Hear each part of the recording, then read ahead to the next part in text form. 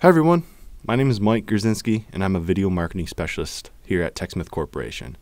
And today I wanted to quickly show you how to get started editing your own video resume project. So we have the footage shot and we're ready to begin editing. So in this editor I'm using Camtasia Studio, and this is Camtasia for the Mac, and it's a great video editor we sell here at TechSmith. And really for this, I mean, you can use any video editor. This one would work great, for what we're trying to do today. So first thing I want to do is I want to import my footage. So I have a clip here on the desktop. It's one of our former interns, Rebecca. And so I'm going to take that and just drag it onto the timeline here.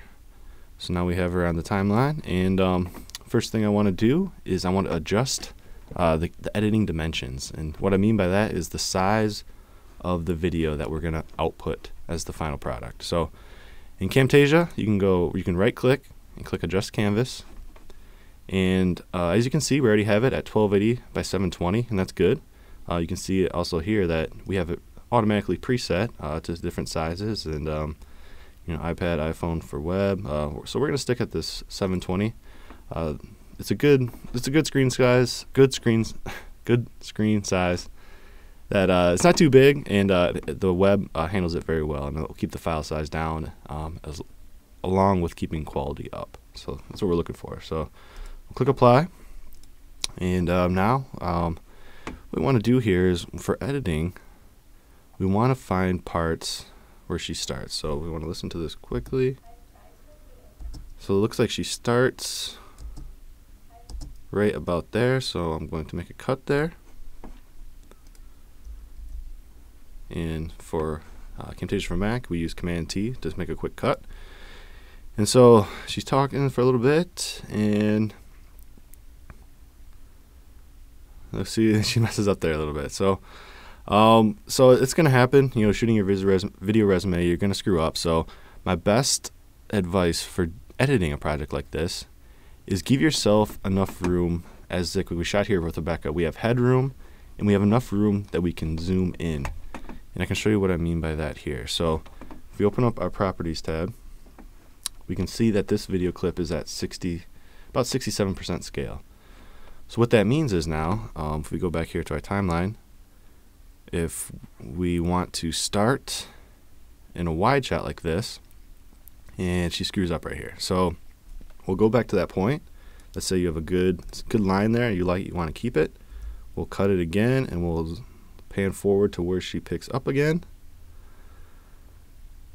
and looks like right about there.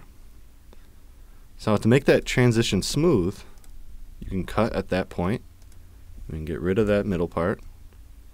Now when we move that over, you're gonna notice there's gonna be a little bit of a jump cut, and we don't want that. So to make it like a smooth transition, we want to select it, and then we can increase this to 100%, because since we shot in 1920 by 1080 and we're editing in smaller frame dimensions, it will give us this flexibility to zoom in without losing quality. So if we go back and watch that again,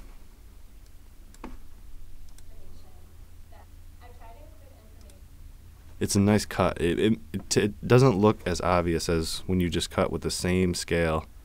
Having that flexibility to zoom in like that is really helpful. So you can seamlessly blend together clips, and it goes a long way in helping the final video.